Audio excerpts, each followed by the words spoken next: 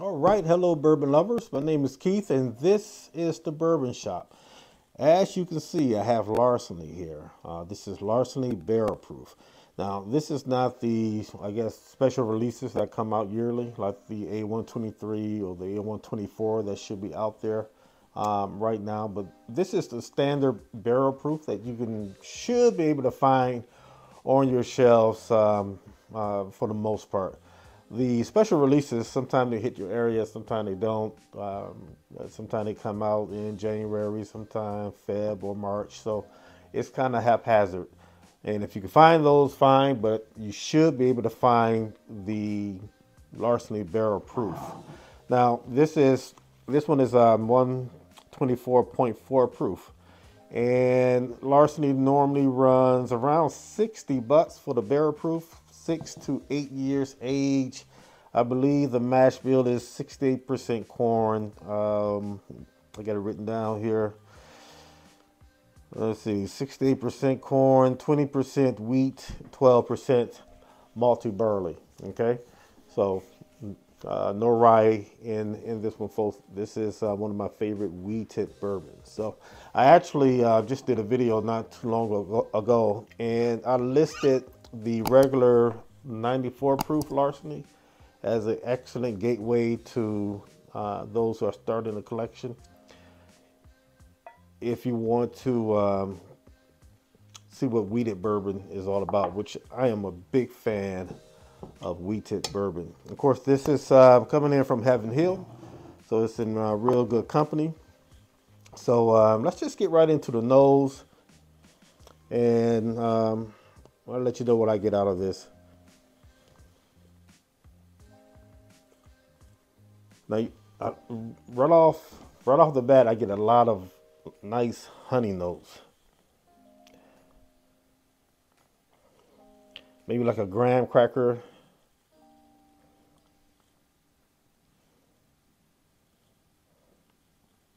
And you really get the sense that this is 124 because it's really hitting my nose pretty good.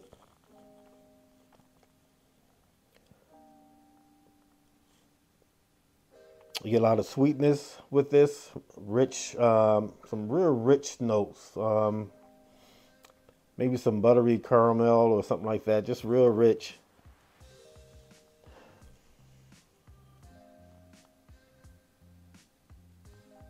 You get the sense of maybe some nice dark fruit.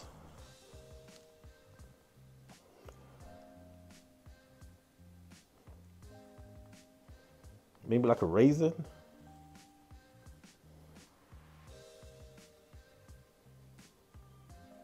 Maybe like some really sweet chocolate.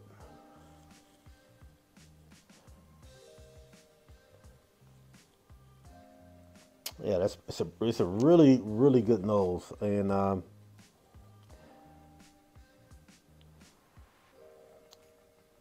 maybe some slight oak in this as well. It's pretty good. All right, now to the fun part. We're gonna go to the palate.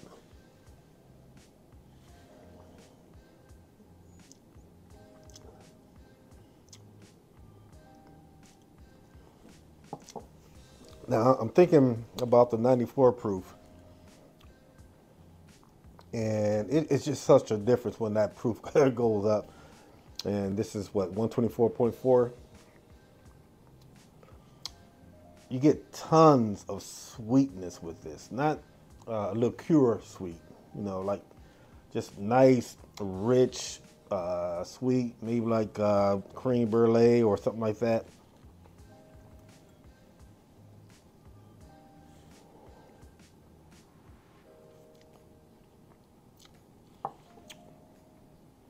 Maybe some nice toffee. You get like this cola taste, like a flat Coca-Cola taste, which I get in bourbons every once in a while. But you get a lot of, you get some spice. It's probably coming from that proof, but not spice like in a rye spice because there's no rye in here. But there's something. Maybe like a nutmeg rye a nutmeg spice that's coming through. Man, it's good. Um, you get the dark fruit for sure, and I'm just talking because that finish is really, really lingering in the mouthfeel. Of course, I always say with wheated bourbon, man, that it has that creamy mouthfeel that's coming through with it that I absolutely love. This is my first drink or sip of the day, and it's coming in at 124. So it's, you know, it's kind of a bite for me.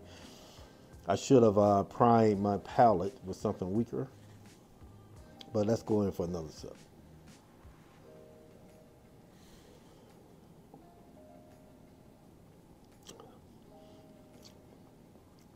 Yeah, this is really really good.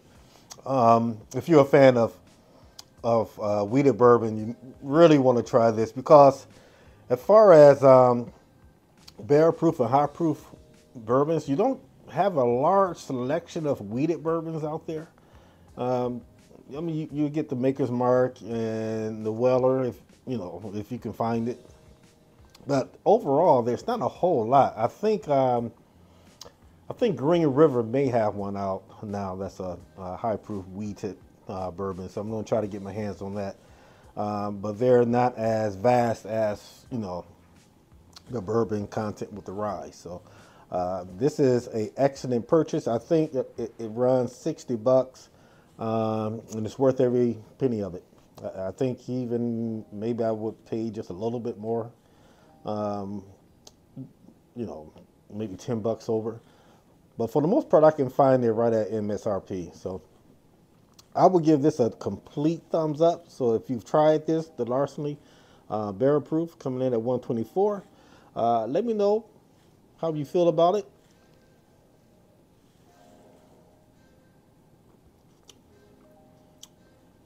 Then the more I sip on this, now that I'm coming with this caramel popcorn type taste,